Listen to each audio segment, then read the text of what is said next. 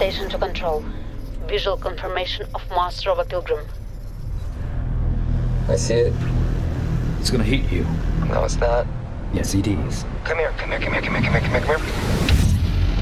Tell the committee. Their samples safe and sound. Each passing year has seen our estimate of the probability of life in space increase.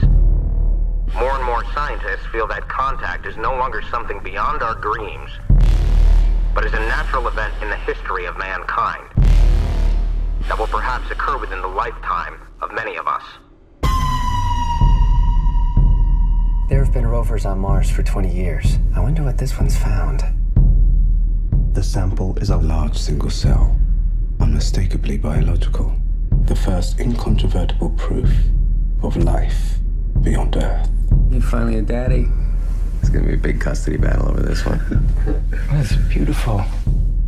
The manner of which we first meet life beyond Earth may determine the character of all our subsequent relations. Let us never forget the fatal impact we've had upon innumerable peoples on this Earth. People who trusted us, befriended us, and who we destroyed by our thoughtlessness.